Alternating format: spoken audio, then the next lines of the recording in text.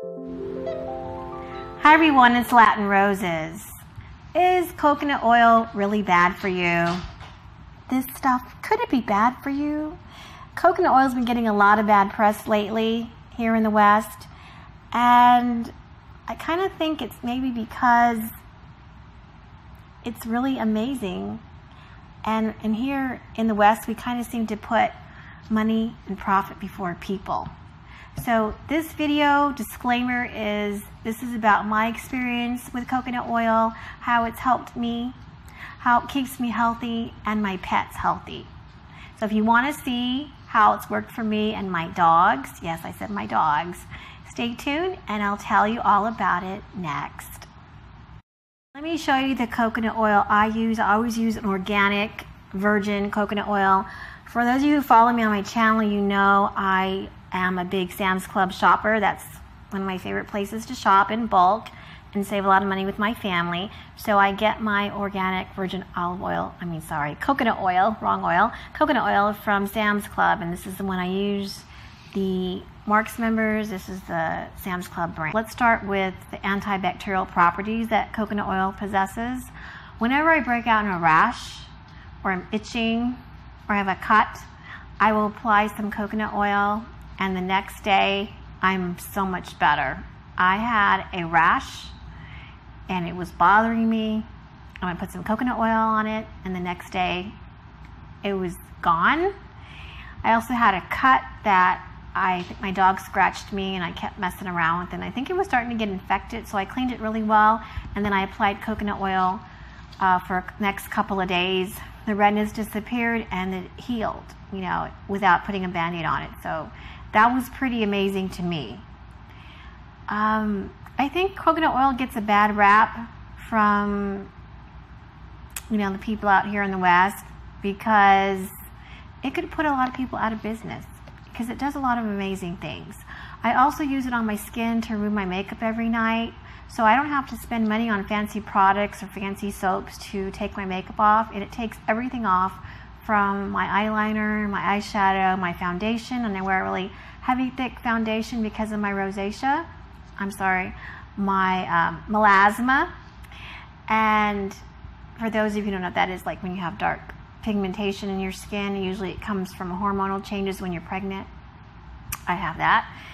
And so I wear a really thick makeup, and the coconut oil takes it right off. I also use it for lotion. I don't have to buy lotion, the fancy lotions anymore.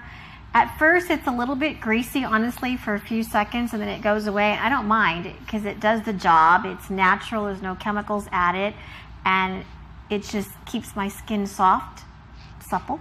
I don't need to purchase any fancy lotion, so that's another industry that might go out of business if everybody did that. And it might not be for everybody, but I like it and it works for me. Also, it's been helping me with my teeth. Every time I go to the dentist, I'd have to spend a long time in the dental chair with them taking out all the tartar buildup that I would always get. And I started getting a lot of redness on one side of my gum, the bottom gum, and my dentist said eventually I might need a root canal.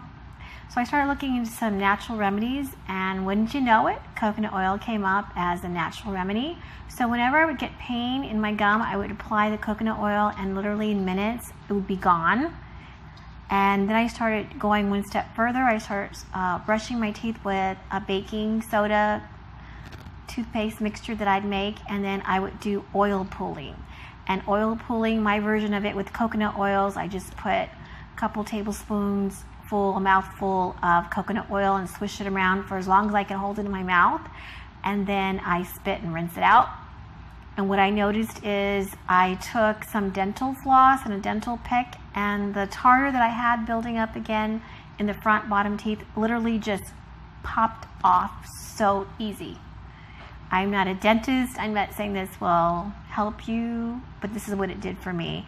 And with the dental floss, after I used the pick, it just, majority of it came off, and that was just 2 weeks of oil pulling. And the redness on the side where my gum is has lightened a lot. It's not gone yet because I've only been oil pulling for a couple weeks, but it has improved my condition. My teeth haven't been hurting as much, and I will continue to use oil pulling. I've done a lot of research on oil pulling, and a lot of people, especially on YouTube, will tell you they've cured their cavities. And that's right, they've cured their cavities and they've healed their gum disease with oil pulling using coconut oil. So that could also put another industry out of business if everybody started using coconut oil to heal themselves or restore their health. I'm not saying it will, but I'm saying this worked for me and it's worked for lots of other people. Also, I use coconut oil on my pets, my dogs. Yes, I said my dogs. And I had one dog when I first got him as a puppy. He had a lot of those hot spots where little circle patches of fur was missing. And he had to go to the vet for his shots, and the vet recommended I purchase some type of cream to help heal those hot spots. And I declined, and I told the vet very politely that I don't need it. I've been using coconut oil. He became very upset with me, and he said he doesn't believe in that and it could get worse, and he really strongly recommended I get the cream. Well, I didn't get the cream, and I continued using the coconut oil on my dog because I noticed that just from the few days I did it, they started to shrink. My dog healed on its own with coconut oil, didn't need to buy the cream, and the hot spots went away. Now he had no more balding spots. He was just a healthy dog, full of fur. I also use the coconut oil after all my dogs' baths as a natural flea and tick remedy. And it also conditions their skin when they have rashes. Whenever my dogs have any redness around the eyes or fever, I actually slather a little bit of coconut oil like by their eyes. If they have ear infection, they can tell because they're inflamed and they're red. I put a little coconut oil on them. If they're ever feeling sick and they seem to be vomiting, I give them just a tiny bit. You can't give dogs too much coconut oil because they will actually vomit it up. It's like too much of a good thing is not good for them, like anybody else, in moderation. Just a tiny bit of coconut oil, and in a couple of days, usually like the next day, they are much improved and they're no longer vomiting. So I'm not a veterinarian. I'm not saying it's safe for your pets, but I'm saying this is what I choose to do for my pets, and it saved me a lot of money and veterinarian bills. So that would be another industry that might lose a lot of money if people start treating their dogs naturally with coconut oil. So I'm just saying this is what I do. This is what helps me and my pets. It saves me lots of money.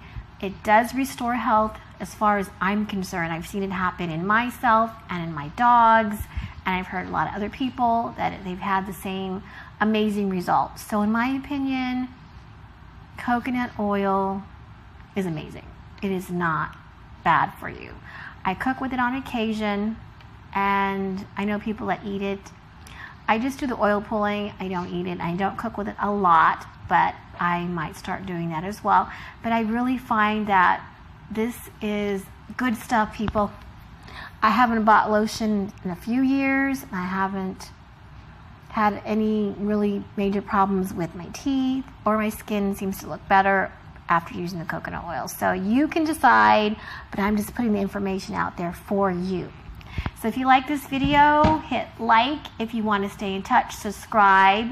And if you want to ask me more questions, you could ask me and follow me on my Instagram at Latin Roses. Also, I have a Facebook page, Latin Roses. You can follow me on there too. And as always, people, I wish you love, peace, and joy.